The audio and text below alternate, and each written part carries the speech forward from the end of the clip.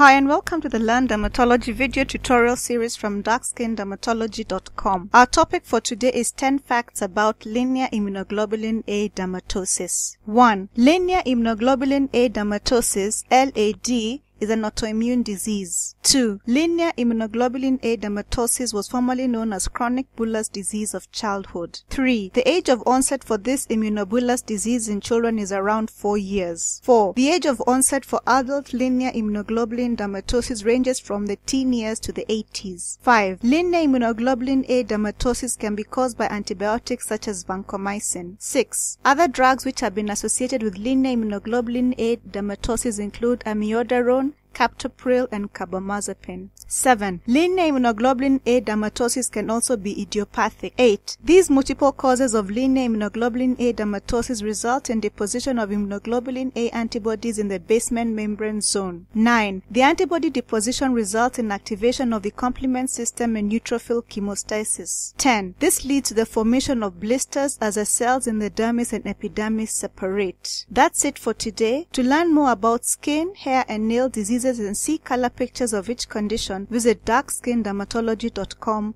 today.